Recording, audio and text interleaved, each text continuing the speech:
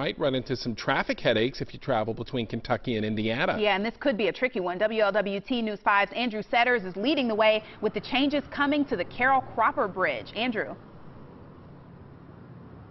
Well, Kyla, people who need to get on the interstate just down the road from where we are in Lawrenceburg can expect to run into some delays because of this construction work. That's because there'll be work going on the Carroll Cropper Bridge connecting Indiana and Kentucky.